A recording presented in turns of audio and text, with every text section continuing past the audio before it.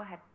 Hi, Ashley. Hi, Premier. Thanks for taking my question. Thank you. This might be a bit long-winded, so That's bear right. with me, but I want to provide some context. I get long-winded I too. spoke with the I spoke with the ODSP Action Coalition this week, and they say taking away their $100 a month pandemic benefit is detrimental to some of them, to people who are already living on a limited income.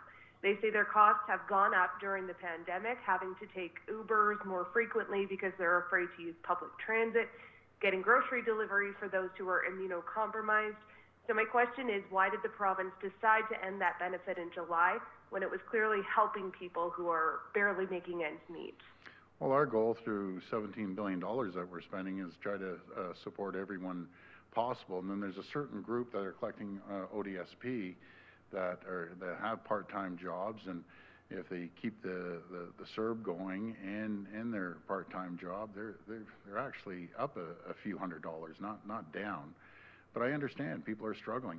I get it. I fully understand, and we're doing everything we can to support everyone across the province. And the best way to help people on Ontario Works or ODSP, if they're healthy and they're able to work, get them a job.